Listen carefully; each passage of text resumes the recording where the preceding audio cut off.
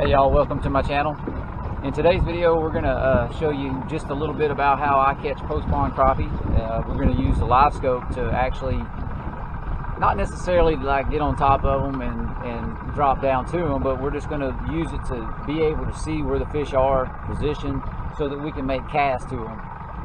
So if you're expecting to see a lot of those videos, like or a lot of footage where you see the guys up there and they show you the fish and they show you the jig and then they show you catch it on the Livescope screen, this probably isn't for you, because I'm just going to be setting off of them and casting to them, and I'm going to just use the Livescope just to be able to see where the fish are positioned and basically follow them around also. So first of all, I'm going to show you on the side imaging here. This is what we're going to be fishing. There's I don't know if you can see, there's some crappie right off the top of this piece of structure right here. There's another piece of structure right there. I'm gonna idle over that.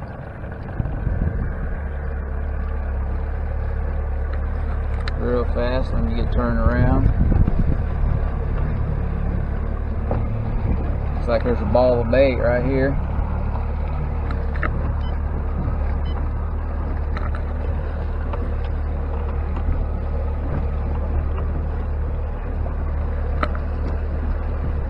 Not anything. Oh, there's some. Yeah, there's a lot of crappie right there around that. Hope y'all can see that good. There's a whole lot more right over here on this side, around that piece. So I'm gonna get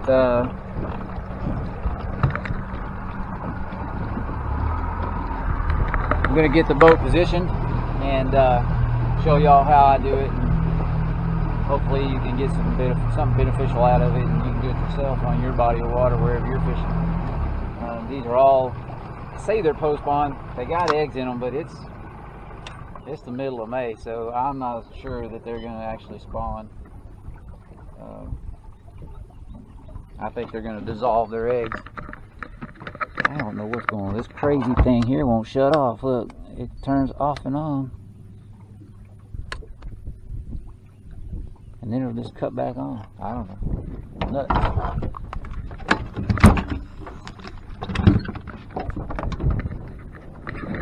If you haven't already, hit the subscribe button. I really appreciate you guys' support. We need all the subscribers we can get so we can keep bringing you good content. Hopefully it's good content. Hopefully you enjoy it. I'm going to get everything set up and I'm going to get to it. Okay. Let's see, let's turn this on so we can kind of get some.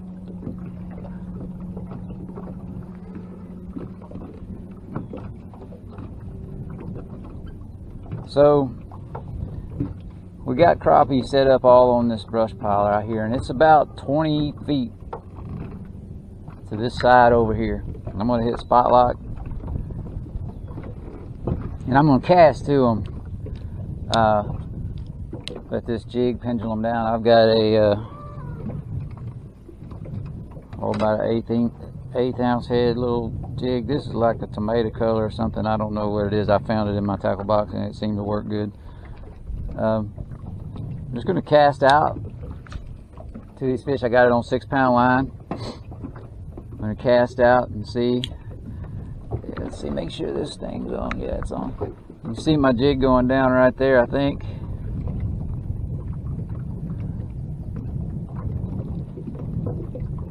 We're going to see if we can get something to come up and eat this thing.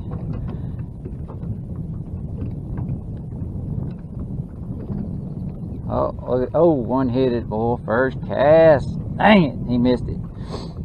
There's another one coming right there. It might have pulled my little dress down on my bait, though. Golly, shoot. No, they didn't pull it down. That thing's pretty wore out. I'm probably going to have to tie another one on there. Or put another body on. That body's kind of wore out, so let's see here. Get my little counter. We'll see how long it takes me to catch a limit. If I can catch a limit, you never know. Every day is different. They don't always bite the way you want them to. And there's been a lot of people out here. There's lots of traffic. Lots of boats. Ain't no telling how many people's hit this one. What we got? Hit, looky there. Looky there. Oh gosh, get him in here. Yes sir. We've made 2 casts. We've been here 2 minutes at the most. Nice, good black crappie right there. Oh, we're gonna let him go. Uh-oh, I hit the screen. There's one.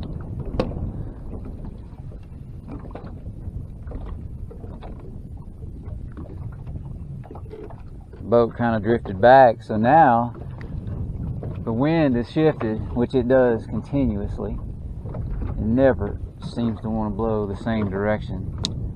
So now the fish are back this way, and that's what's really beneficial about having Livescope, because you can see where the fish are and know where you need to cast. And man, I'm telling you, that's 90% of all of it, I think, is knowing where the fish are, knowing which direction you need to put your bait.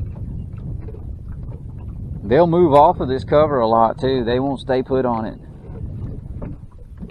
They'll pull off of it, and when they pull off of it, you can just turn this little deal here, just find out where they are. Oh, they're there. Set another cat, another fish. I mean, it's just, we have got so many fish out here on these spots right now since it's post-spawn, and it has been so easy to catch them. That ain't gonna keep, so we don't get to mark him on our little clicker. We're not gonna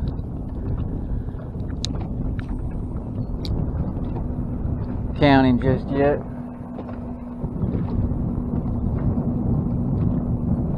Throw out there again. I throw that thing according to how far away I am from the brush pile. So if I'm 25 feet away and I want it to pendulum down, the brush pile's down there, you know, well, like for instance, this one is in 22 feet. I want it to pendulum down. I'm going to make my cast farther than what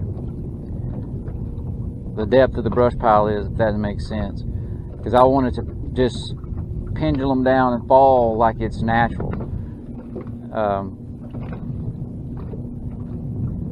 So like for instance, I may make 25-foot cast, and then I'll see if that's gonna, you know, get down there to where the fish are, and if it doesn't, then I'll adjust it. My next one might throw a little farther.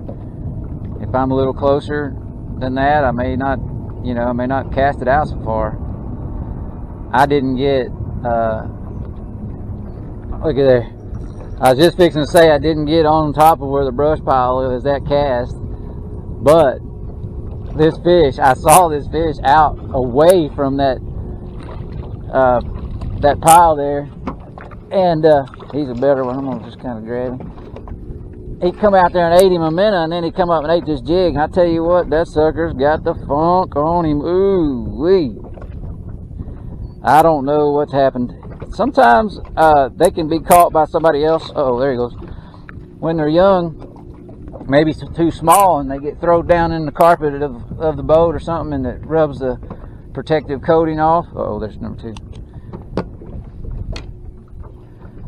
And they'll grow a fungus on them. I'm not saying that's exactly what it is, but it could be.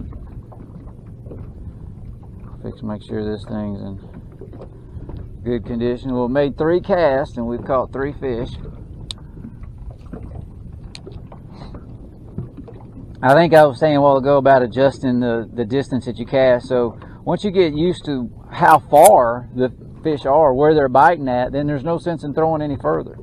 I mean, you just throw that same exact cast every time, and it's going to come down just the way you want it to, and it's going to get right in the strike zone. I would say that probably one of the biggest things that I run across with customers is that I'll tell them, you know, hey, don't throw it but about 20 feet away. And man, they'll throw it 20 yards away. And then by that time, the bait is swung down underneath the fish. and it didn't get in the strike zone, so they tend to not catch them as well when it does that.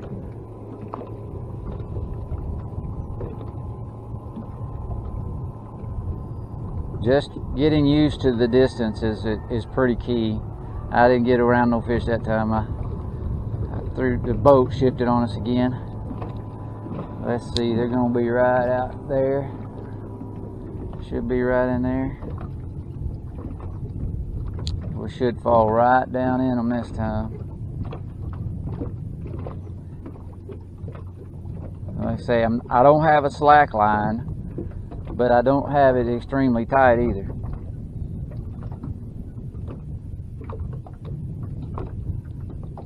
I want it to fall as natural as possible. I see them fish moving around down there, trying to figure out who's gonna get it.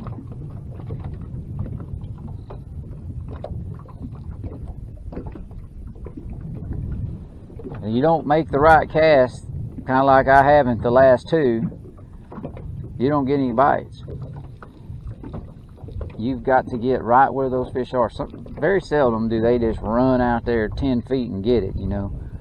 You pretty much need to go right where they are and let it fall through them. Every now and then when they get real aggressive, they'll just, you know, they're liable to come from 10 or 15 foot away and smack it. But for myself, it's always a lot tougher than that. If you don't make the right cast, you just don't get them.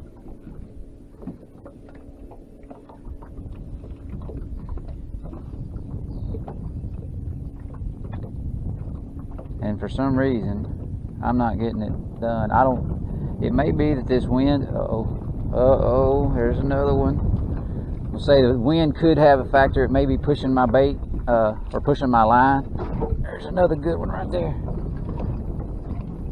So where it doesn't fall right down in the strike zone, exactly.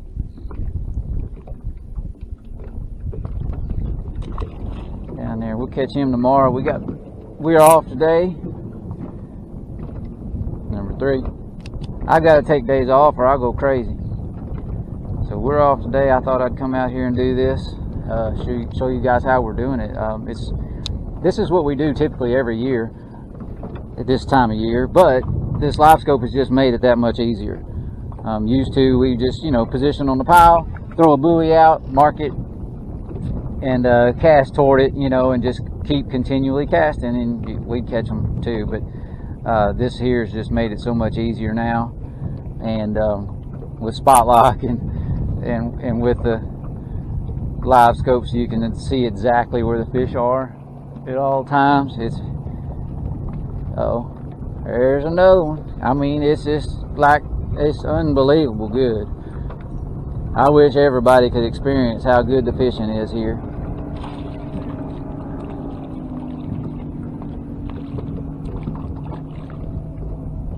Here he comes. Another good keeper. Oh. He ate it good too. Well, shoot, I mean, he wasn't gonna come off. There we go. I had never caught a fish on this color till yesterday. I've had them in my tackle box, I can't tell you how long. And yesterday, I thought, well, shoot, I need to use some of them things up. Number 4. Because they're just sitting there, they'll just, you know, they ain't doing no good just sitting in the package. So I took them out and they started eating them, but I'll just be honest with you that I don't think color makes any difference. Because I have my customers using different colors, and we'll all have 3 or 4 different colors on, depending on how many people's fishing with me. And we just catch them and catch them and catch them. It really doesn't make any difference. Now, there might be days where they're a little more finicky. They may not inhale one color better than the other, I guess. I don't know. I really can't say either way. I know that I'm very, if anybody has ever fished with me, they know I don't change color very often. So I get stuck on the same kind because I just use what works. And there's another one. What is it? I'm telling you, how many casts we made? 4, 5, 6 casts in a row. He's gonna pull. That's, oh, no wonder. He's strong, little old yellow bass. Them rascals. I had a largemouth try to eat one of these a couple days ago that I guarantee was between 13 and 15 pounds. And he didn't get him, which I don't know what I would have done if I'd have hooked him. I don't think I would have landed him. I gotta get my towel out. It's all gross, slimy. If I got a towel, what'd I do? Take off and let it blow out in the lake? No, here it is. I may as well get another bait out.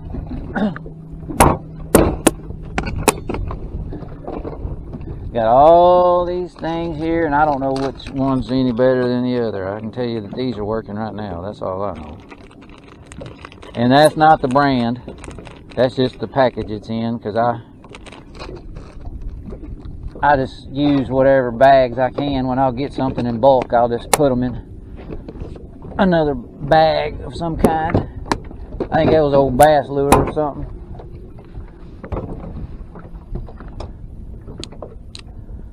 Maybe I can get another one out of him. He's getting pretty loose.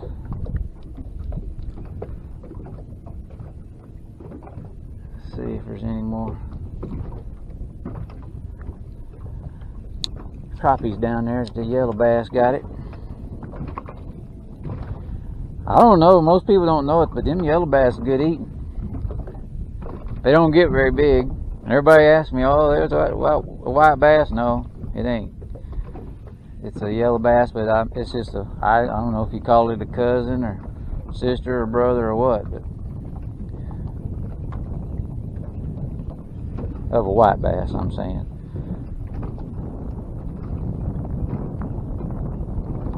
Something's coming through there pretty fast. It could be a largemouth, and if that's the case, they're liable to slow down. They don't like getting eaten by largemouth.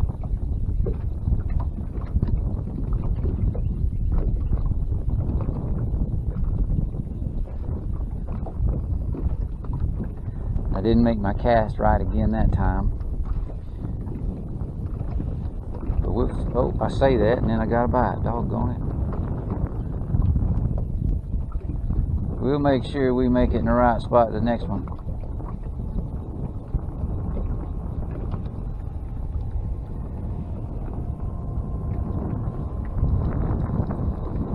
I don't know if y'all can see much on this screen right here, this thing here or not. I put another little camera on it. See, that's what starts happening. They pull your britches down on there when it gets loose.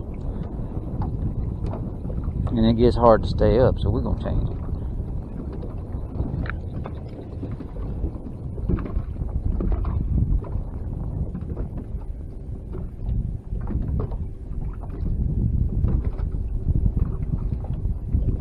Oh, shoot.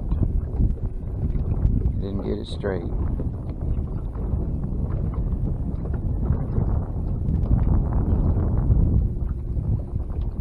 Okay.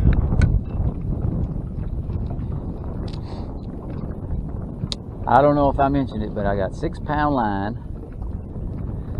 7-foot Pro Series Wally Marshall pole, and 6-pound, I believe it's Wally Marshall string too.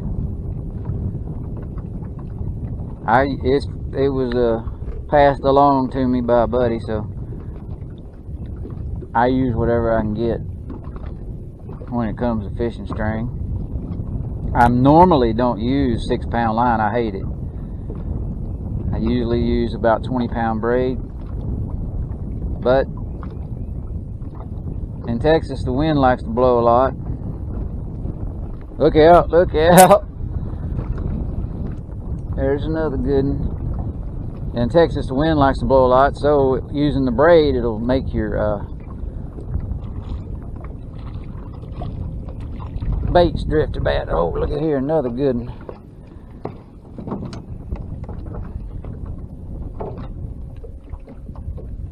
Oh, he got hung good too.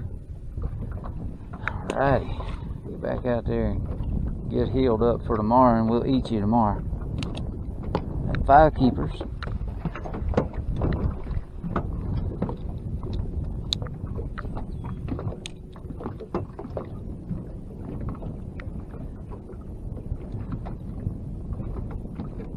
Well, the wind blows so much that it'll make too much drag in your line, and you definitely can't get it to fall right in the strike zone a lot of times if it's doing that.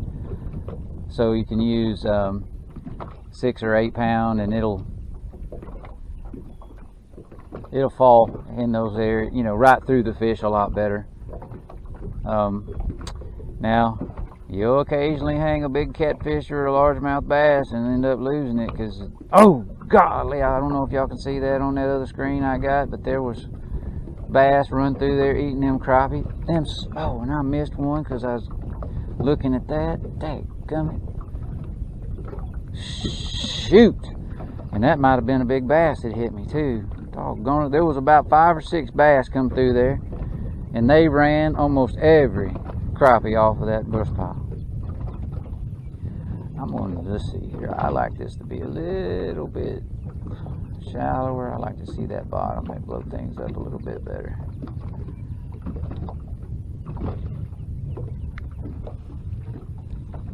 Sorry, rascal. My bait's all crooked. I don't like it being crooked. It might fall in circles, and I ain't ever seen a shad swimming around upside down in circles.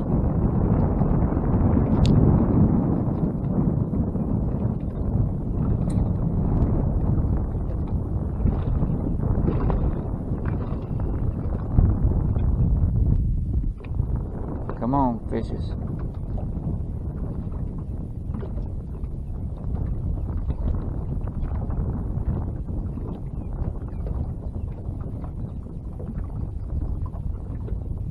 Now, as you can tell, maybe.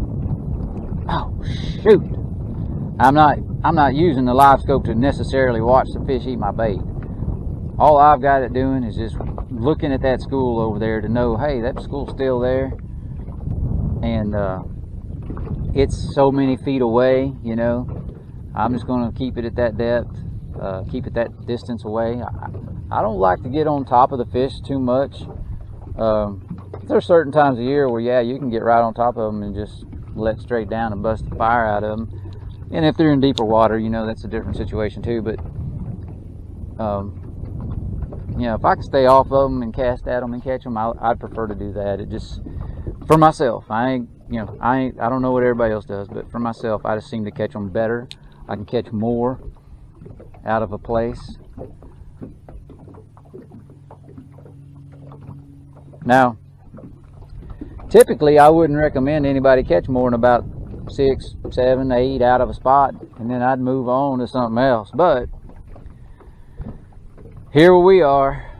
There's lots of people out fishing, and if you find some, you find some, you better wear them suckers out, or tomorrow you may not ever get to fish them again. There's another good one. Because there'll be people all over them, and they'll catch them all, and they'll stay all day anchored up on top of them and all that, and you won't ever get to fish them again. So if you find good fish and good school of them, you better catch them. Now, if I could fish on my, if I say I had brush out that was just,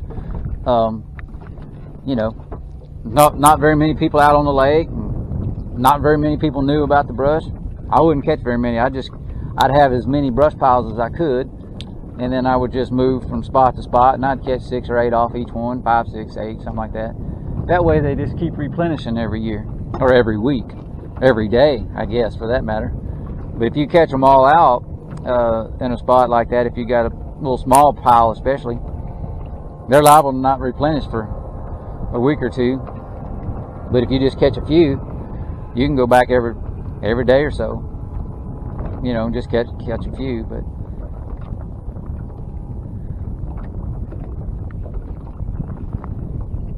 there's still a lot of fish down there.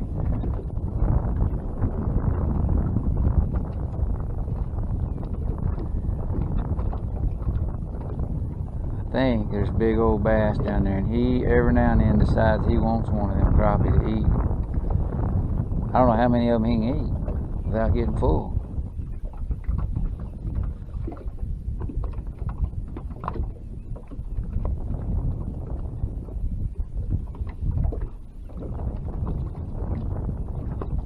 I think my boat has drifted away from him a little bit too. It'll do that occasionally. How? I don't know. Have to throw a little farther. And this jig is pretty small. Sometimes if you, like I say, if you're not right in the cone, you don't see it going down through them and nothing anyway. You can just feel them hit it.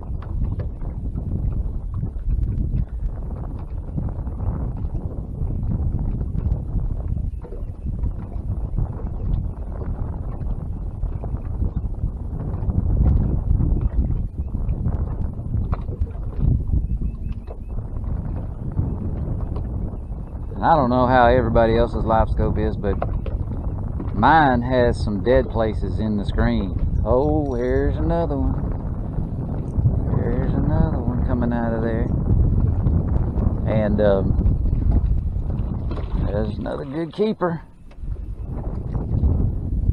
It's got some dead spots in the screen, and you'll look at that. Just little old paper mouth just was going to come right off. If I hadn't have kept pressure applied to him, he'd have flopped right off.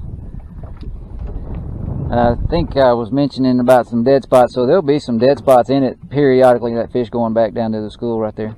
Oh, I keep hitting that one. And I don't know what causes that. Maybe others aren't, or maybe mine's messed up. I don't know. But there's places where you can't see, and so keeping it out at like 25 feet is better for me. There, like I said, there's dead spots in there that when I'm too close or something like that, I can't. Oh, we better click that one. I can't see. I'll lose sight of everything. So maybe that's the way they're supposed to be. I'm not sure. So I know how mine works, and I just try to do the best I can with what I got.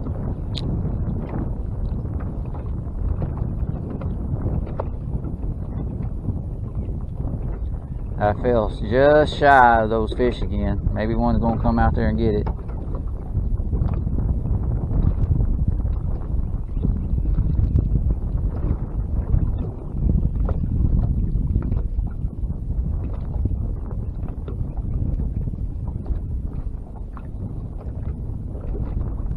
Let me see. I'll try to move over a little bit, and maybe I'll be able to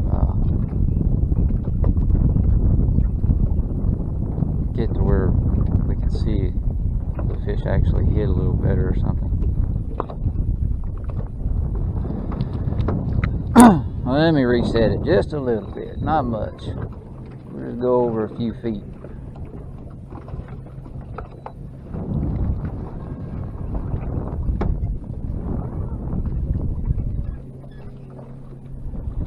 Let it get back situated.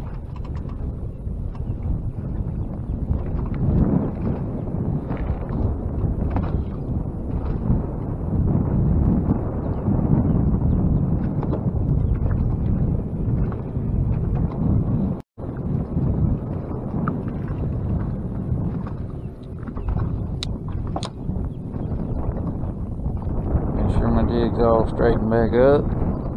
Alright, where's the fish pile at?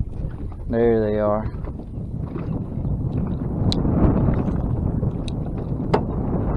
Let's see now if that helps.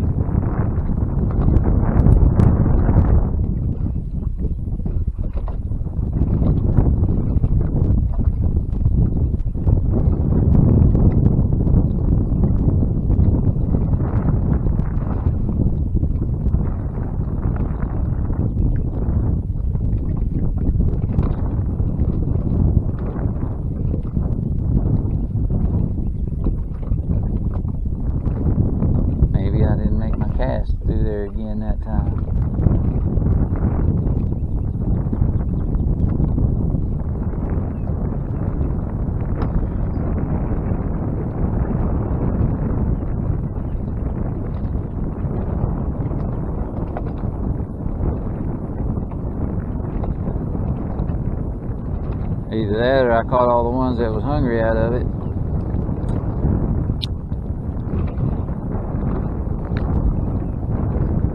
I guess that's a possibility too.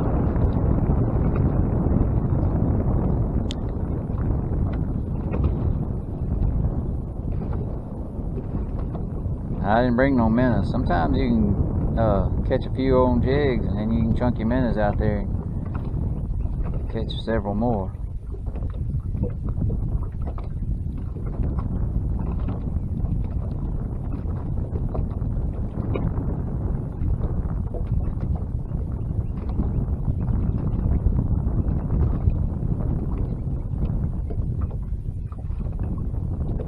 There's another one.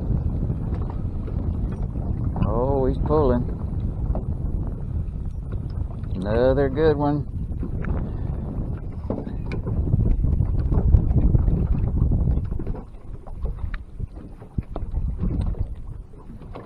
We'll take it.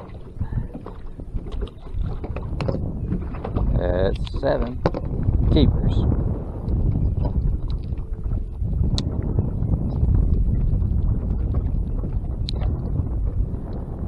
See if we can't get another one. And like I mentioned earlier, when you're fishing this particular way, you really don't always see your jig fall down through them. You know, it's got to be just right to be able to see that, and to be able to see the fish eat the bait. I mean, I'm using it as a reference just to be able to show me which direction I need to cast, and you know, that there's still fish down there to fish for.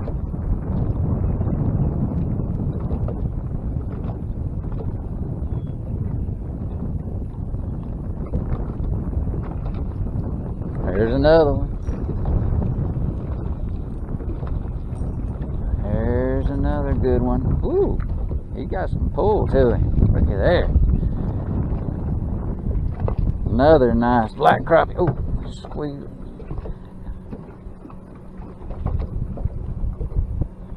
Get off of there. There he is.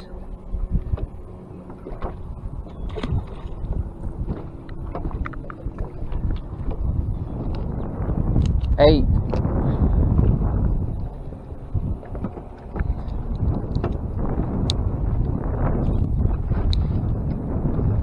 See if there's some more.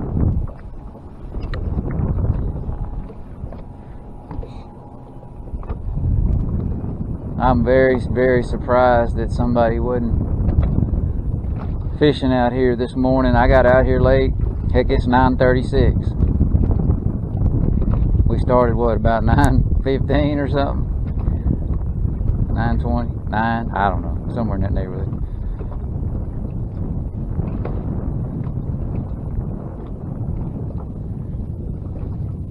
But as many people have been out fishing.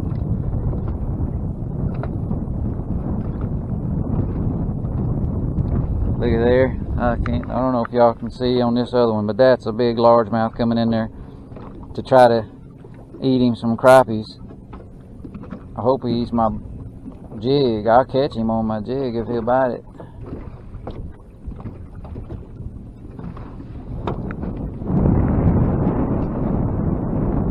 He must not like tomato color or whatever that is. He's looking at it though. But I've noticed them crappie, oh shoot, missed another one. They don't want to bite very well when them bass come in there. I think they scare it. And they're not thinking about eating, they're thinking about living. Surviving maybe. Let's see. There. I'll put my dress down on this again. This dang little old jig head I have, it's just some off generic brand, but it don't have any kind of keeper on it, and it makes it hard to keep that jig on there good.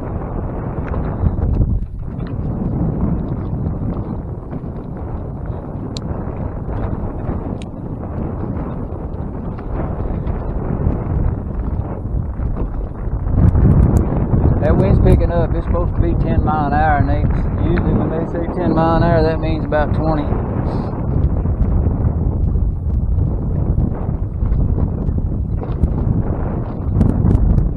I hope it ain't bothering the audio too much.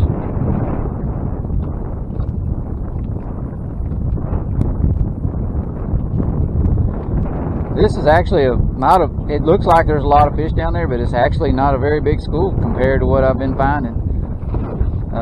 This was just first one I looked at today, and first spot I checked.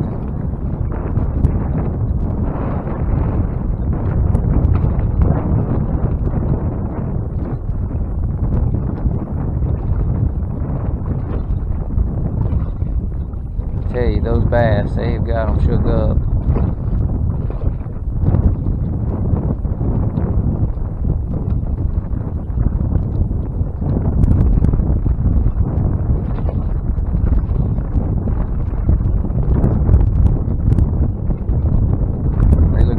Like, what in the world are y'all doing? What are y'all chasing?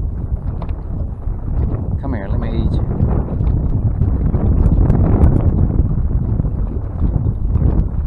Hey, put me old crappie nibble on it, and might give that old bass some scent to eat. Oh, here's another one. Golly, Mom.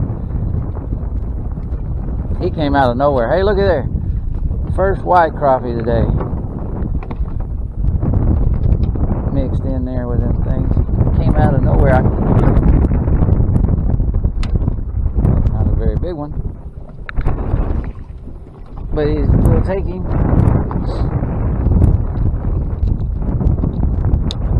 I think that bass ate him when he went down there.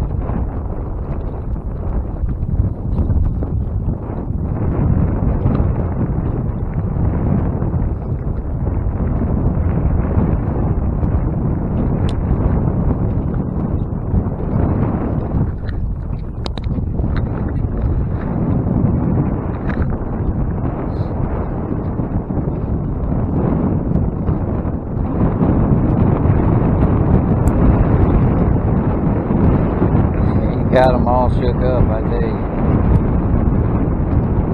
I'm gonna have to get me some live perch or something to catch them big old bass.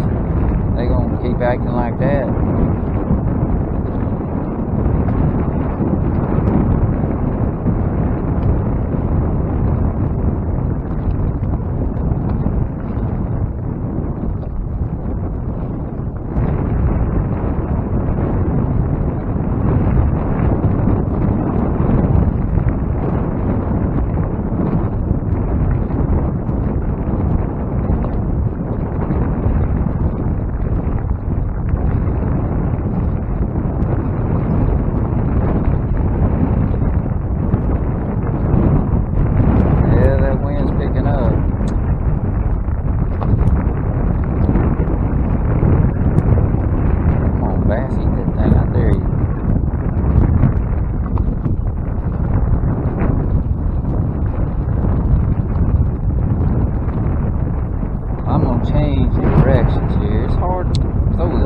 Downwind, I'm gonna make a broadcast that process.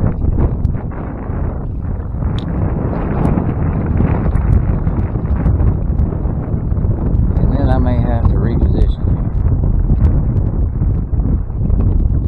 A lot of them fish, they have moved down behind the cover and are laying on the bottom, off the bottom, but close to the bottom.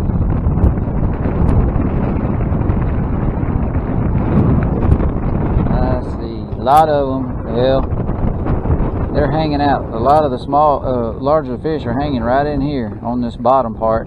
A lot of that right there is them dang bluegills. And if you're throwing a minnow out there, you got to get him through there fast. They'll pluck all the eyes out of him, eat the guts out of him, everything before he gets to the bottom.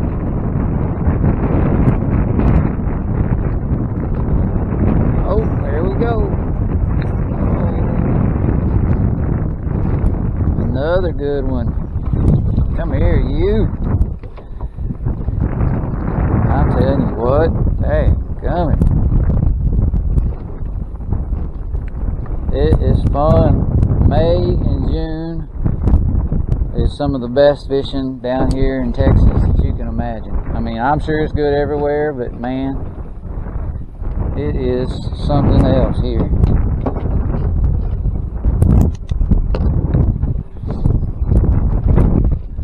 Let's try that again. The same cast. Oh, that's a little far. I don't know. That went way outside. I'm gonna reel up and throw that in again.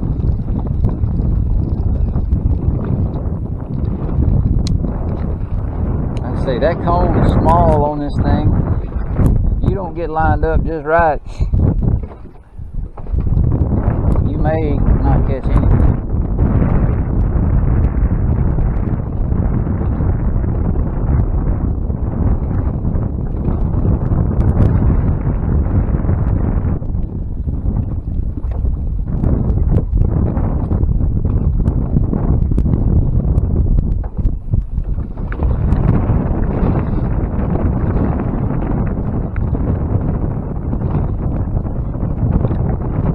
Oh, look at there. Golly, holding the pole in my wrong hand like I broke my arm when that sucker hit it. Golly.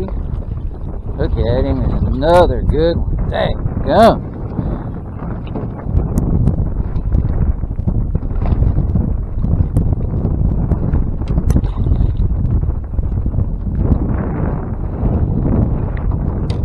I mean, it's just full of them. Full of them. And there's a big bass down there trying to eat them too, and they just still keep biting.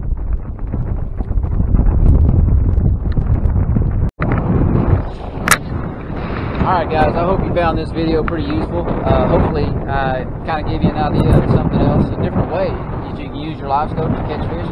You don't necessarily have to always be on top of them. Actually, I would recommend you don't. You know, that's just me. I love catching them on the long pole, just straight down. Don't get me wrong, that's fun. But you can really catch them good and fast. And, you know, if you're on, obviously you don't have much